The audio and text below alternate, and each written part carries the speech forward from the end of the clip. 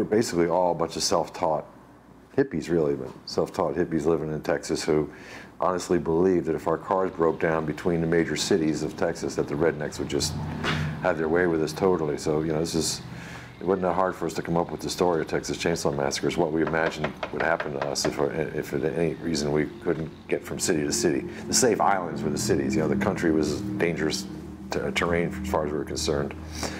Tobe Hooper was directing. I think Tobe was about 25 at the time. I was 23.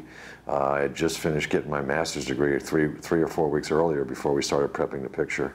I had very limited professional experience. I'd probably shot about a half a dozen commercials professionally. That was it.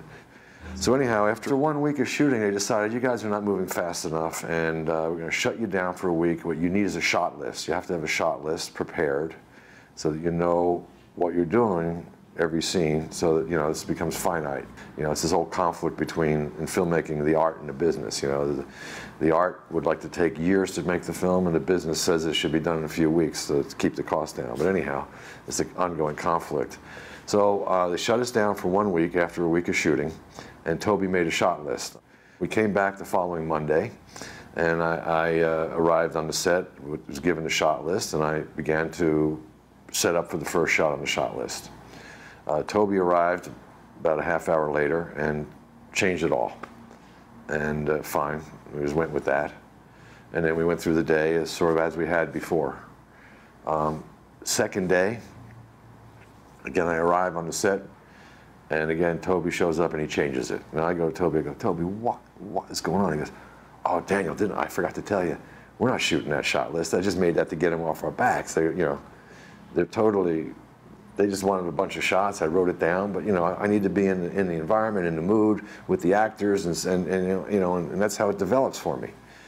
So I went, okay, fine. So now the next day, now it's Wednesday, we're shooting a sequence that takes place outside of the house. It's after the first victim has been taken in the film. So we shoot all the shots on the shot list, and she's basically sitting on a swing. It's a rather unusual swing. It's made out of railroad ties, so it's very heavy. As we finished the sequence, I had this idea. I go, you know, Tobe, we had this platform dolly, which is basically had skateboard wheels on it. I think that if I were to take the camera handheld, a Claire 16mm or Claire MPR we were shooting with, I said, and if I hang it off the edge of the dolly in my hands and hold it, you know, I can get very low, and I think that I can fit under the swing. And so as she stands up, we'll be behind her, see her in the swing, a house very small, sort of on the horizon, on a somewhat wide-angle lens, and slowly but surely, as we approach, the house will grow and grow and grow and envelop the frame and eventually take over the frame.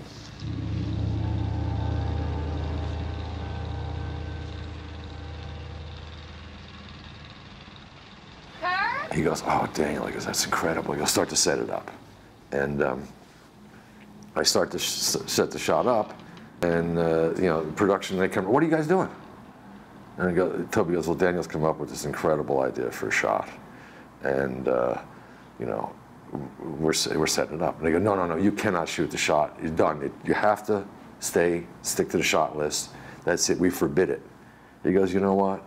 He goes, right now I'm the director, and he's the DP, and you cannot stop us. Maybe you'll fire us. Maybe we won't be back here tomorrow. He goes, but the shot he's come up with is way too good of a shot, and we're making a shot, and that's all there is to it. So just step out of the way. If you want to go hire somebody else, go ahead. But we're shooting the shot. And the rest is, you know, is sort of history. We made the shot. People talk about the shot when I was introduced to Steven Spielberg while he was shooting 1941. Somebody said, Mr. Spielberg, we'd like you to meet Daniel Pearl. Daniel Pearl, you shot the Texas Chainsaw Massacre. He goes, he puts his arm, he goes, tell me about that shot under the swing.